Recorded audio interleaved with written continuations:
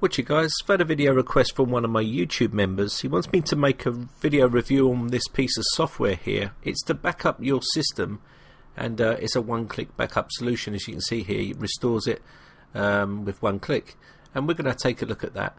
So as you can see, it's a free piece of software. You can get it from this website here. I haven't used it yet, so it's all going to be new to me to install it, and we're going to see how it goes. So you can see here it's going to back up the operating system while we're still using it, i.e. at the desktop. It also, once you've made a full backup of the system, you can make incremental backups and differential backups of the system, which is very useful.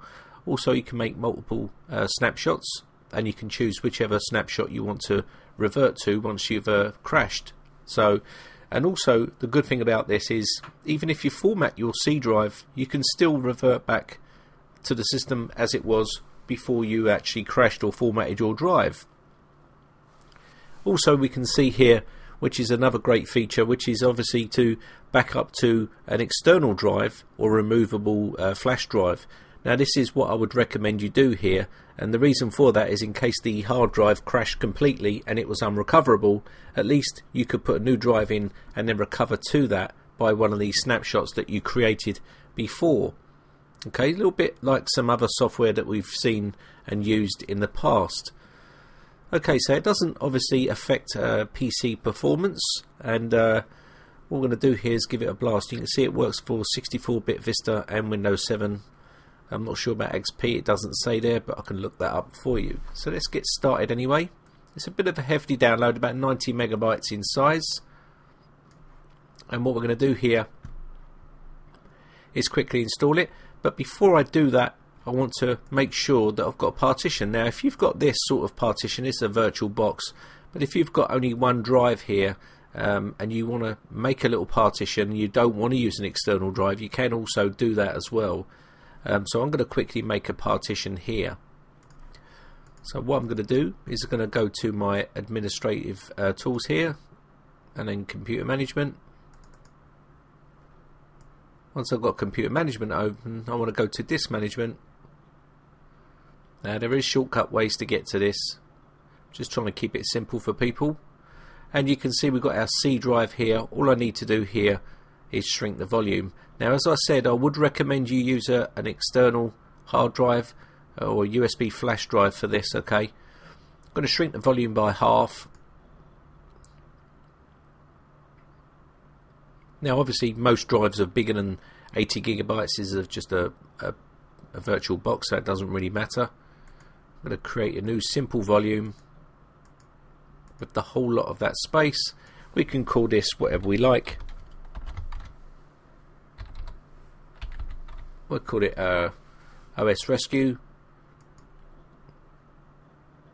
and that's that now created. What we need to do here is install our software, and this looks pretty straightforward. I'm sorry if I'm going too fast for you installing, but it does get a bit boring installing software. Okay, so now we're all ready to go, and now you can see here active recovery console, and this is what we're going to do, and we're going to leave this on automatic. And it'll say here, store your recovery console in drive, and it will say the letter here. Automatic means it's just selected my drive external. It wants to find another partition. Okay, now if you have got a USB flash drive or something like that, you want to actually select it yourself, and you can do that by unticking this and then selecting it yourself. Okay, but we're going to leave it as automatic. I'm going to go next here. And you can see it saying take snapshot now, and that's okay. We're going to leave the snapshot on E. Now you would obviously select your USB flash drive or your USB external drive here at this stage, and you can see it's now going to prepare a snapshot. Just let that run and install the snapshot into that partition. So that's now completed. We're going to click on done here, and let's have a little look at the partition here now. And you can see it's created a folder in here, and inside here you can see it's 2.90 0 gigabytes. Now that's because there's nothing on this drive whatsoever. It's just a Windows operating system. There's no programs on that. So if you add a load of data on there like music and stuff, this will be much bigger in size. Now it did say once you've created a full restore backup, you could then create snapshots. So let's have a look at the actual program here. It should be running in the background, and you've got to check for updates here. And also there's a take a snapshot, so we can now take snapshot, new snapshot. Then you can either put whatever you want in here, so we could basically, I'm not sure if we can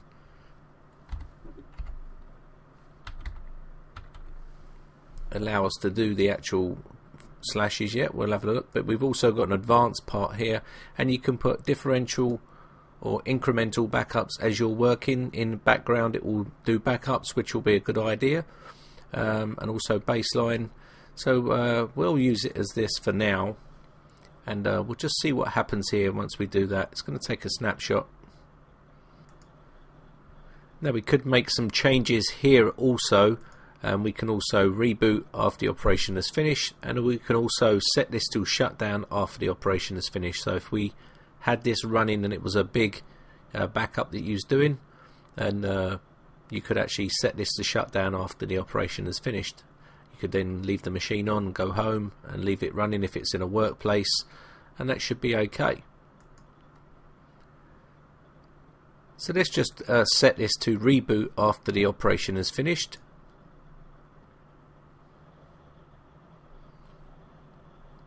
Okay, the system will now shut down.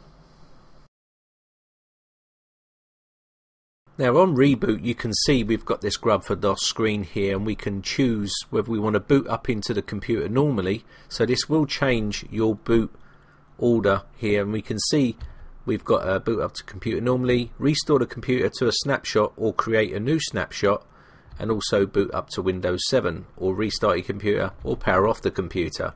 So what we're going to do here is restore the computer from a snapshot.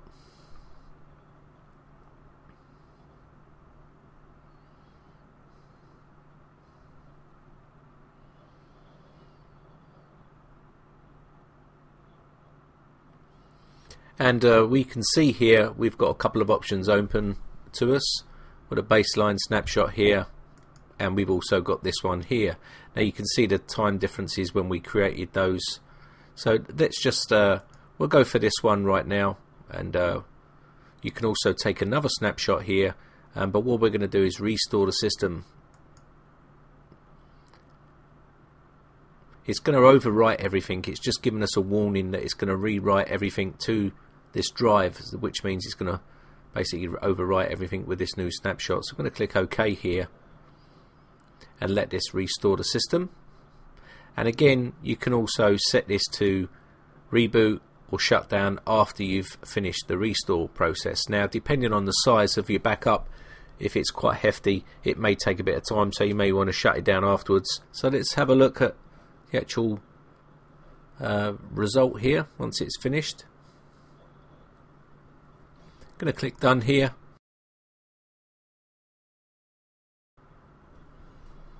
Now this will generally start in 7 seconds at the bottom, as you can see, or 10 seconds. So we're just going to boot up normally.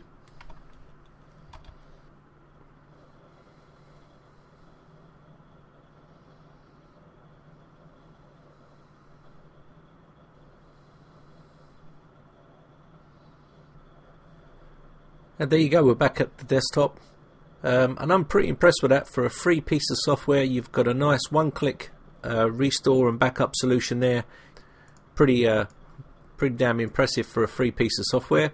And as you can see here, it's still got your snapshots here that you can always revert back to. And these are, you can see here, this snapshot here is a very small snapshot. It's a 322 megabytes. This will be the actual snapshots that it takes, and this is the main backup, which is obviously going to be the big hefty one here.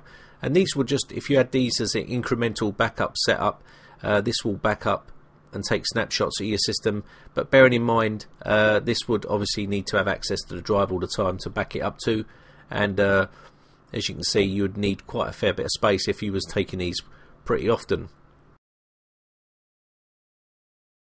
So I think we're going to call this one done. I think that's going to be about it for this video. So a nice free piece of software there to back up and restore your system. Hope you enjoyed it. My name is Brian from briteccomputers.co.uk. If you've got any video requests, just like this guy did, put this video request for me and I made it for him, and I'm pretty glad he did because it's a nice piece of software, and I'll do my best to make those videos for you. So thanks again for watching, guys, and thanks for your support. Bye for now.